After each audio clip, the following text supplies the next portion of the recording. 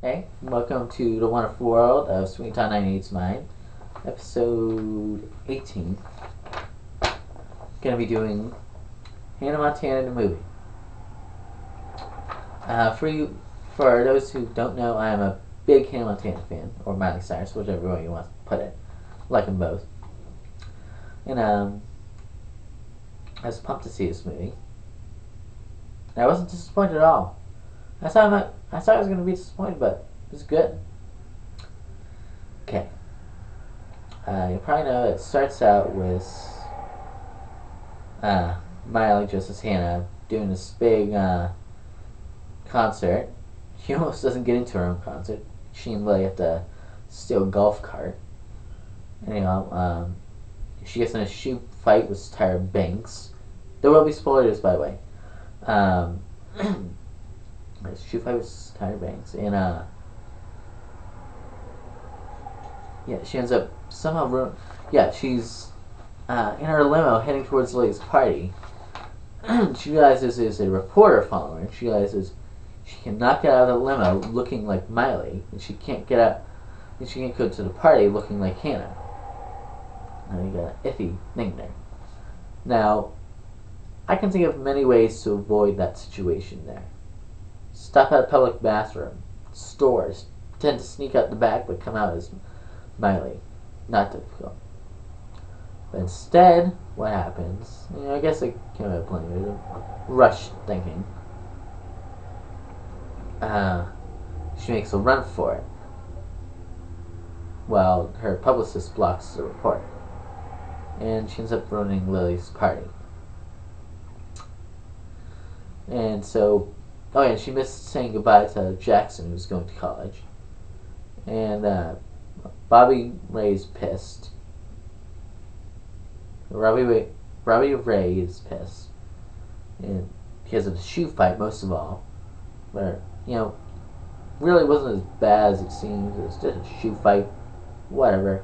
No one likes Tyra Banks anyway. The rest of the stuff wasn't her fault, though. Anyhow, instead of going to New York as she expected, Robbie takes her back to Tennessee because she was going to skip her grandmother's birthday. Now, any of you Hannah Montana fans, if you notice, both of her grandmother's names, both grandmothers, Mama and this one, seem to be named Ruthie. If you catch that, pretty sure. Might be wrong. Correct me if I'm wrong, but I'm pretty sure. By the way, any of you jerks out there that don't like Miley Cyrus or Hannah Montana, no need to tell me. I don't care if you like her. Just don't leave any of those bad comments. I will remove them, personally.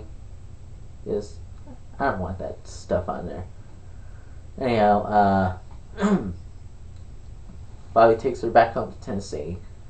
And just gives her 2 weeks to get in shape and choose either to stay as Hannah Montana or not.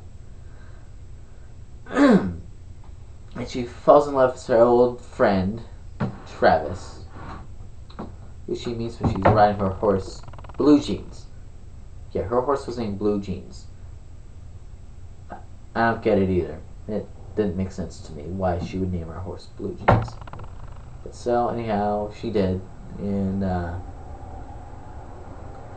she falls in love with her old best friend. And I guess Crowley County is going downhill, I guess. They need money, and eventually, she mentioned to Travis that she knew Hannah Montana. Somehow, Hannah is volunteered to do this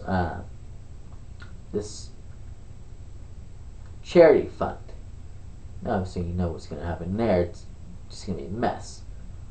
What happens is they have Lily come to town in a limo, dressed as Hannah. No one actually gets to look at her face at the moment. She's just waving through a window. There's a window pulled up. I missed a couple minutes here and there after that, but what I got to is that Lorelai, a girl that Robbie is falling in love with, I guess.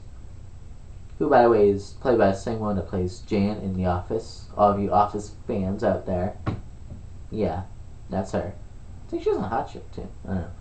Anyhow, she wants Hannah to go to this dinner with the mayor of the town. This big thing, you know. Unfortunately, Miley makes a date with Travis that same night. Funny part, she makes the Hannah Montana date first, so I don't know why she can just change the date with Travis. I don't know, but she ends up messing everything up. And there's a swinging door, like a revolving door. Love those things. She's going through at the end. She's taking her wig off.